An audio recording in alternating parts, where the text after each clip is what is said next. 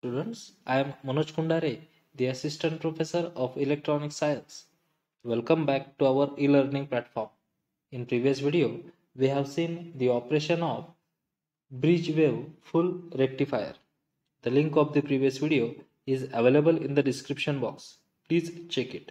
Now, in this video, we are going to see the rectifiers with the filter. Before going to see this point, first of all, let's summarize operation of half wave and full wave rectifiers. Here is the diagram for half wave rectifier is shown, in which we can see that only one diode is used during the positive half cycle. Point A becomes positive, point B becomes negative. That means during the positive half cycle, diode D is forward bias, hence output appears across the load. But during the negative half cycle, point A becomes negative and point B becomes positive. Hence, this diode is in reverse bias mode, that means in off mode. Hence, during negative half cycle, there is no output appears across the load. Okay. Again, when the positive half cycle appears, this diode becomes forward bias and output appears across the load. I hope you all understand the operation of half wave rectifier. Now, let's see the operation of center tap full wave rectifier. During positive half cycle, point A becomes positive and point B becomes negative. Point A becomes positive, hence D1 is forward biased. At the same time, D2 is reverse biased. That means during the positive half cycle, the current flows from diode D1 only and D2 is in off state. That means during the positive half cycle, the diode D1 conducts and output appears across the load. During the negative half cycle, point A becomes negative and point B becomes positive. Hence, the diode D2 is in forward bias mode while diode D1 is in reverse bias mode. Hence, diode D2 conducts only and current flows through the RL. At the same time, D1 is in off state. Hence, during the negative half cycle, only diode D2 conducts and output appears across the load. Again, during the positive half cycle, diode D1 becomes forward bias and output appears across the load. I hope you all now understand the operation of center tap full wave rectifier. Now, let's see the operation of full wave bridge rectifier. During the positive half cycle, point A becomes positive, and point B becomes negative. That means during this positive half cycle, point A becomes positive, that means diode D1 and D3 becomes forward biased. That means current flows from point A to D1 to RL to D3 and to point B. Okay. At the same time, D4 and D2 is reverse bias. That means during the positive half cycle, diode D1 and D3 conducts. Hence, the output appears across the load. But during negative half cycle, point A becomes negative and point B becomes positive. Point B becomes positive, hence only diode D2 and D4 is forward bias.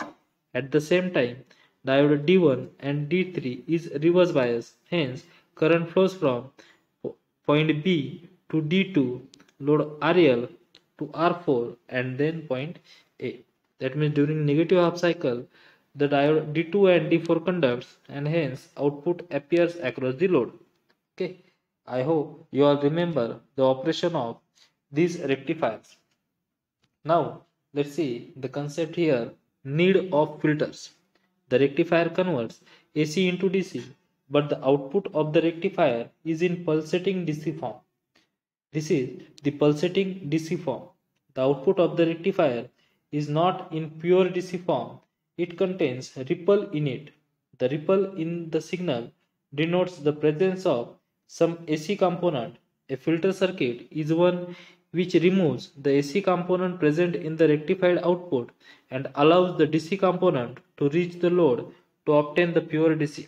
That means the output of the rectifier is in pulsated DC form. That means it contains some DC as well as some AC components, and the presence of AC components, that means the presence of ripple in the output.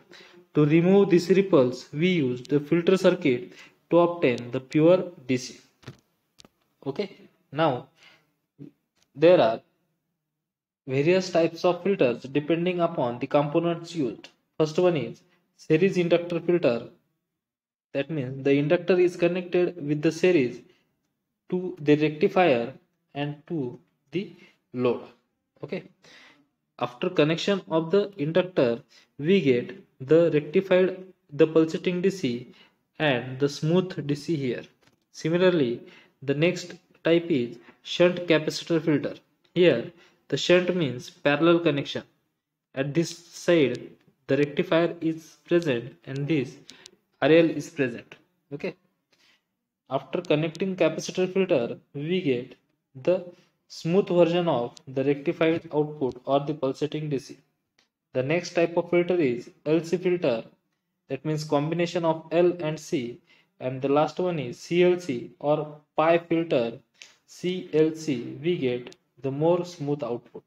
Okay, but in this video we are going to see only the rectifier with the capacitor filter. Okay, first of all, let's see the half wave rectifier with the capacitor filter.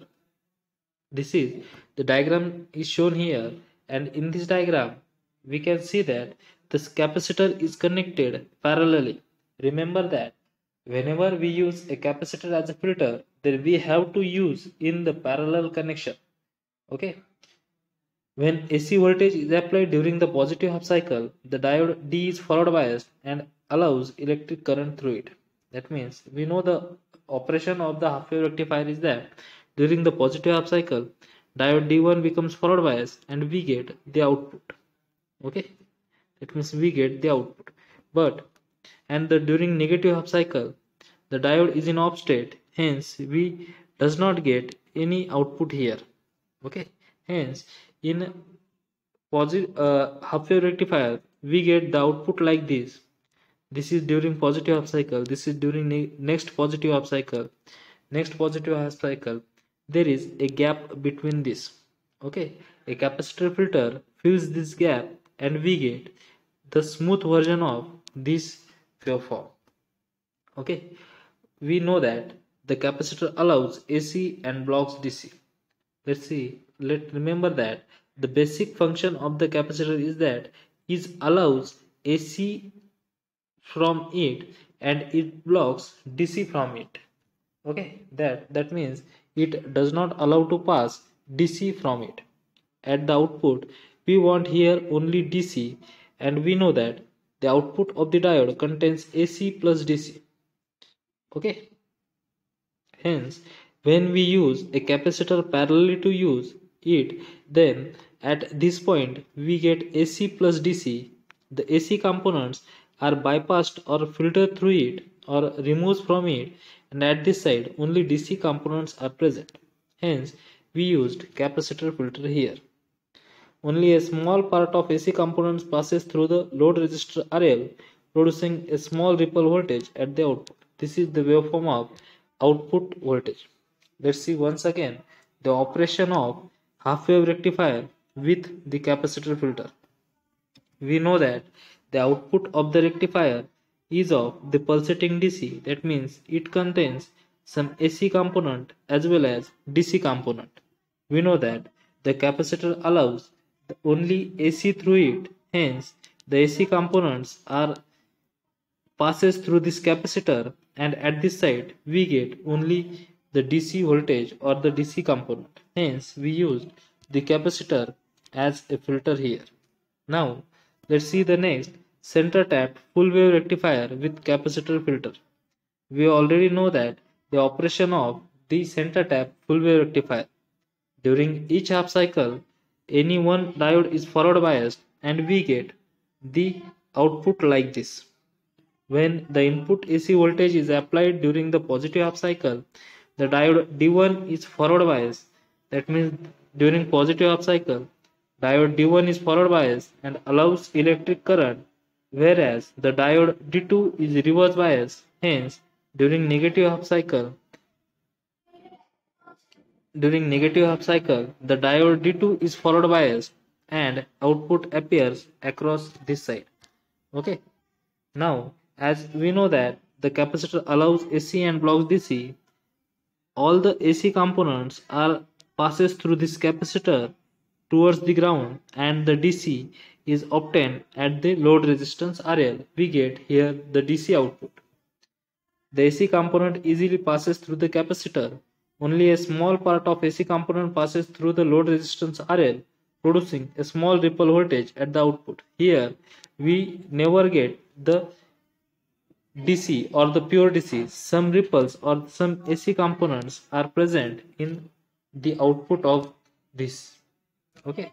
Now let's see the full wave bridge rectifier with capacitor filter. We already know the operation of the full wave bridge rectifier is that when the input AC voltage is applied during the positive half cycle, point A becomes positive, point B becomes negative. Hence the diode D1 is D1 and D3, that means diode D1 and D3 is forward biased and allows electric current, while diode D2 and D4 is reverse biased and block the current. That means during the positive half cycle, the current flows from point A to point D1, then through RL, then through R3 to point B. Okay, I hope you remember this operation. Similarly, during the negative half cycle, diode D2 and D4 is forward biased, while D1 and D3 is reverse biased. Hence, current flows from this point B to D4, then from load RL to D2 to A, and then like this. I hope you all now remember these things.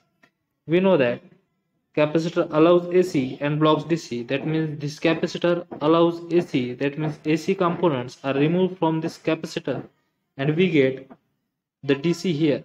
We know that the output of the rectifier, that means at point D, we get this like output. This is the output which contains AC plus DC component. Okay, but at the output of the rectifier or across the load, we want only DC component. AC component should be removed from it. For that purpose, we use capacitor, because we know that from capacitor it allows AC and blocks DC. That means here we get AC plus DC. The AC components are bypassed through this capacitor.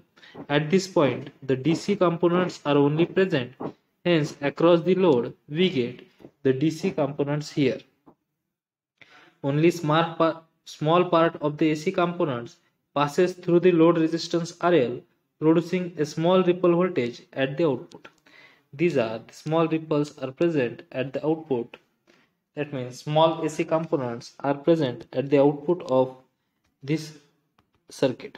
Okay, I hope you all now understand the operation of rectifier with capacitor filter.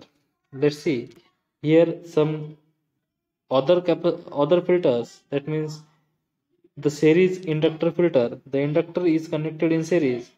We know that capacitor allows AC and blocks DC, while inductor allows DC and blocks AC. That means at the input of this inductor, the AC components are remain as it is, and only DC components can be passed. We get this type of waveform. The next is LC combination filter. Here we get AC plus DC. We know that inductor passes only DC component, hence at this point we get DC. Here a capacitor filter is used. Small amount of AC components are present in this DC. These AC components are bypassed through this capacitor, and across the load we get the DC component, hence we get the smoothened output. And if we use the CLC filter, then we get this type of waveform. Okay, I hope you all now understand the operation of the rectifiers with the capacitor filter. Thank you.